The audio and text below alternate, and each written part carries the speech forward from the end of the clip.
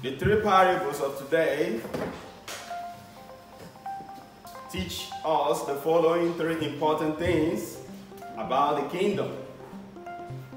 Number one, the kingdom of God depends on grace. When you listen to the first parable, it describes the kingdom of God like a farmer who went out to get the treasure, and by chance or grace he was able to find one. Number two, the kingdom of God also depends on human efforts. The next parable, or the second, describes the kingdom like a merchant who embarked on a deliberate search for that which is important, and he got that which is important. The last, the kingdom of God depends on God's justice. In the last parable, we see how the fishermen used their dragnet to bring out different kinds of fish. And when they get to the shore, they have to bring out the good one and take off the bad one. The kingdom of God is all about justice. Now, this morning, I would like us to reflect on the theme, the church of Christ, the symbol of the fisherman's dragnet. Praise the Lord. Hallelujah. The church of Christ, the symbol of the fisherman's dragnet. Some years ago, when the movie Angels and Demons, some of you watched that movie. When the movie came out, the church of God received a lot of criticism, both left and right, center, back, front. The criticism, we are just coming. Now, both constructive and deconstructive criticism. Among the deconstructive ones, you hear things like, so there are also priests, bishops, cardinals, who have evil agenda, who have evil intention. Those are some of the things we were hearing when that movie came out. And also too, over the years, we have come to hear statements like, this particular pope is an antichrist, this particular one has come to actualize an evil agenda. You are Christians. You are aware of this reality because it is just there, blowing in the wind, and you get it, you catch it.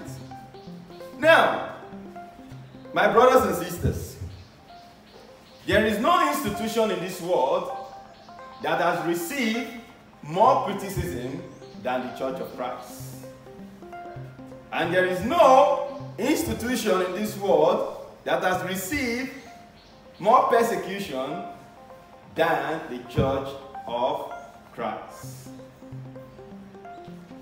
And even in the midst of the pandemic also, we heard the church this, the church that, the church this. It has become a rhyme for so many persons. When I am talking about the Church of Christ, I am not talking about different churches.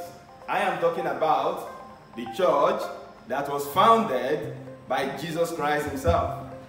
I am talking about the church that Jesus found, that is holy, that is one, that is apostolic, and that is Catholic. Now, the Church of Christ itself, or the Church of Christ as it is. What is the Church of Christ? What does it entail? The church is a place of healing. The church is a place of comfort. The church is a place of teaching the truth. The church is the dispenser of wisdom to our children. The church is the place where the ideals is being practiced. The church is also the place where equality of both the rich and the poor is being fully practicalized. The church is the one that forms the consciences of our children. The church is the place where morals and faith, we teach it in the church. And we encourage the faithful to practice this. The church is a place of peace. And the church is a place where you find different caliber of people. The church is a mother and a teacher. And the Latin word we say, mater et magister, a mother and a teacher. The church as the dragnet of the fisherman houses different kind of people. Let me take it again. The church as the dragnet of the fisherman houses different kind of people. It houses the poor, it houses the rich, black, white, people you find in the church. You find the politicians in the church. The sailors, they are here. The president, yes. Pastors, priests, bishop, prophets, prostitutes, ritualists, senators, policemen, soldiers, the good, the bad, and the ugly, saints and sinners, angels and demons. These are the caliber of people that you find in the church. Amen and amen. Amen. Praise the Lord. Hallelujah. Praise the Lord. Hallelujah. Now, the question that we should ask is this.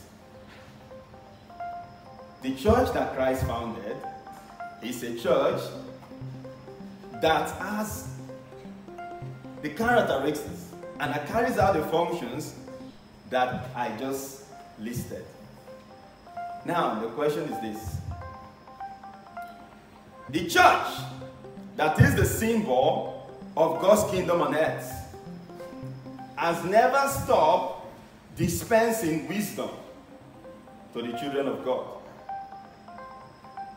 If you come to the church and you do not get wise, it is not the fault of the preacher.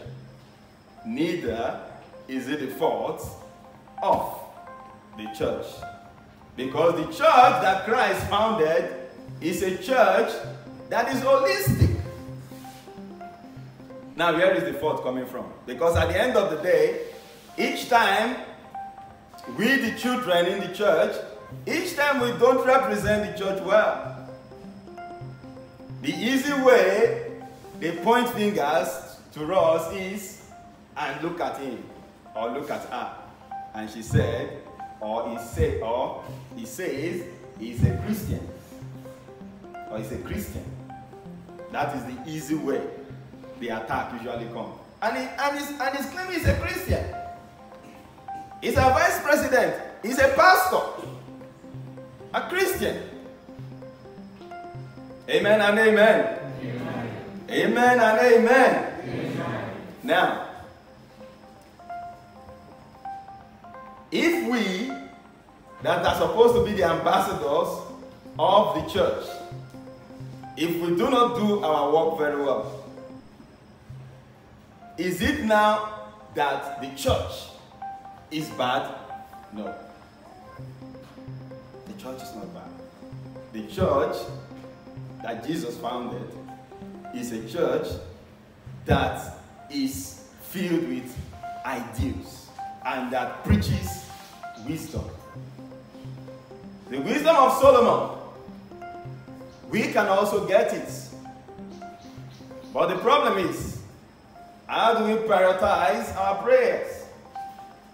What is our intention when we pray? I'm coming to that later.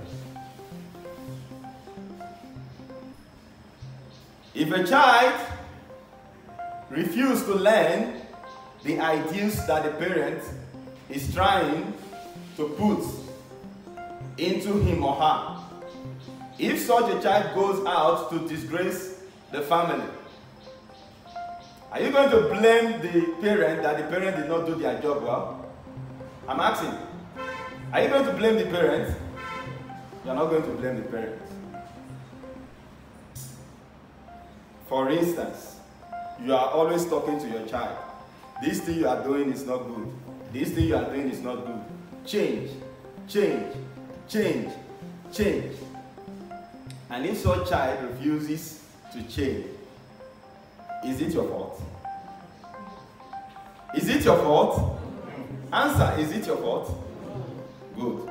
The same thing is applicable to the church.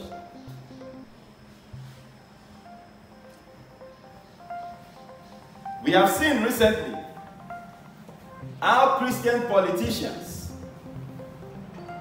how they have not represented the church well, how they have not do what they are supposed to do as Christian politicians. Because at the end of the day, we must know these facts. When they get there, we usually tell ourselves, they are not for us any longer.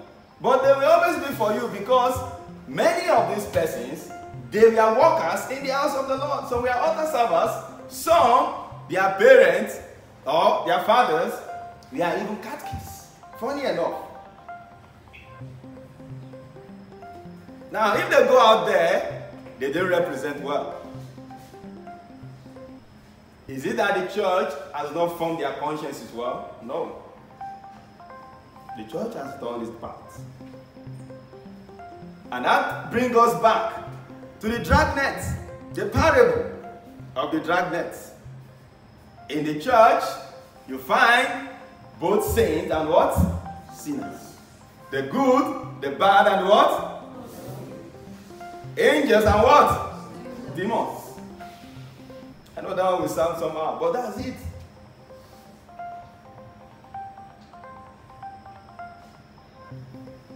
We have seen recently how Christian politicians that are supposed to be filled with wisdom, how they have continued to disgrace the office that they are holding. You saw it yourself now. The acting MD and the drama. The fainting things, which is now the order of the what? The day. If you have been put in charge of a particular office, for you to come and give account of what you have been put in place, if you cannot give account, the escape route now is to do what? Amen and amen. And somebody also made a joke of this, because he's not the first person that is fainting. We have people like Christian politicians like Metu and other politicians like that who have fainted. I was listening to a talk show on the radio some days back, and I heard one of the presenters talking about those who have fainted, trying to present account of their stewardship.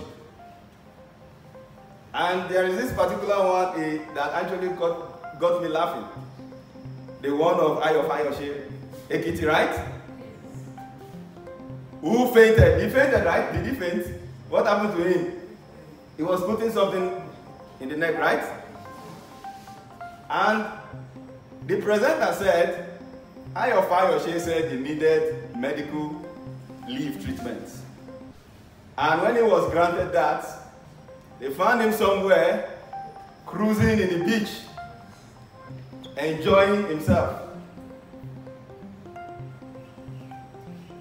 It doesn't end there. And we have also seen Christian politicians, instead of them giving account of their stewardship, you hear them attacking themselves. And you hear things like, if you yab me, I will yab you 10 times. Praise the Lord. If you yab me, I will do what?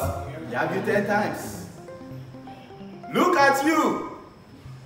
I am a VI boy and you are a what? A mushy boy. My brothers and sisters, is that what we want to hear? These are Christian politicians. And at the end of the day, it will always fall back to us, the Christians. Look at them. They are Christian. This guy is a Christian.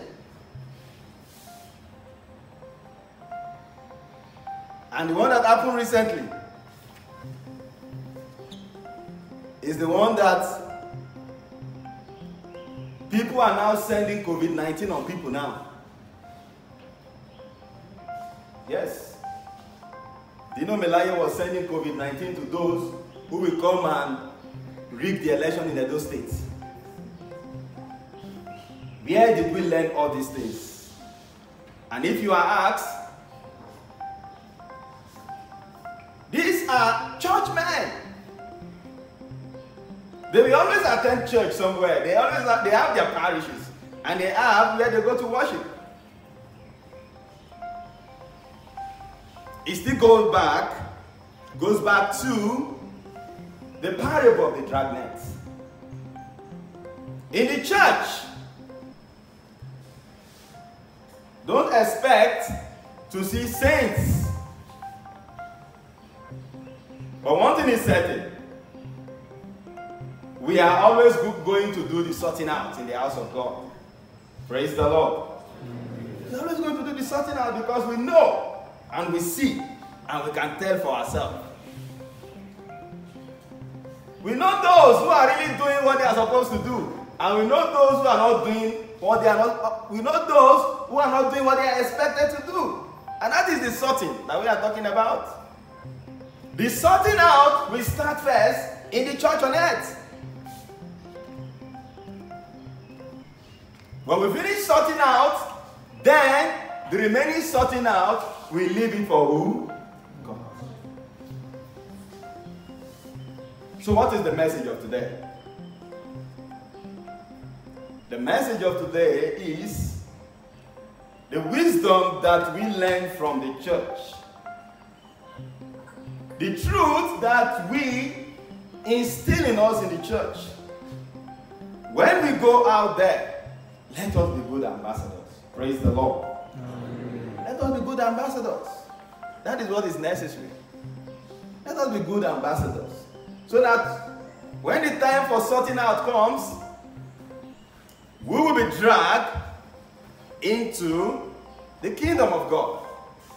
It is very, very important. What is our value in life? What do we attach so much interest that we deny us of the kingdom of God? If after all the suffering in this world, at the end of the day, we cannot make heaven, then our life on earth is just wasted. So we pray today that God will give us that wisdom, like the one He gave to Solomon, so that we can choose wisely. In the pattern of our prayers, let us learn to pray well. Because some of us, we don't even know how to pray. We don't know how to pray. You have just been given an appointment to head a particular department in your organization. What do you need first and foremost? Is it not to go in the quietness of the Blessed Sacrament in the chapel and tell God to lead you, to protect you, to give you the wisdom that is necessary to discharge your duty properly. But sometimes we are not interested in that. All we are just interested in is, since I have been given this position, it is now time for me to match all my enemies. It is now time for me to wound that person that was not greeting me. Don't forget, as you are wounding people, it is just a matter of time. You will do what? You come back. So let us pray for wisdom. Wisdom is very, very important. May the Lord bless His words in our hearts through Christ our Lord. Amen.